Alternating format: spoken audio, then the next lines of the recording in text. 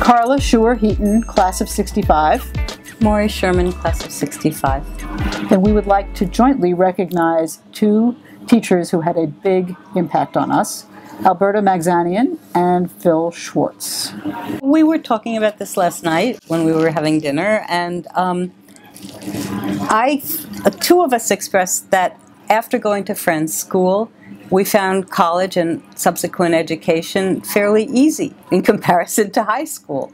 And I think it was, at least for me, a great deal to be credited to Alberta Magzanian and Phil Schwartz, who had very high standards, but who also helped us to realize what it took to reach those standards and what we had to do to make that happen. So I think I learned not only a lot about their subjects, but also about how to be a student from them.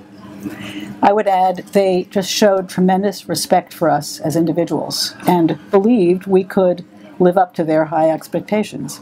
And whether it was reading Shakespeare or writing papers or being asked to write an essay on feudalism, in another time and what that meant socially, we were really forced to explore all the facets of what we were learning and express ourselves and stay up longer than we wanted to, writing the papers to express those thoughts. And as Maury has said, I think it made the transition to college, where these were absolutely daily activities, very, very easy.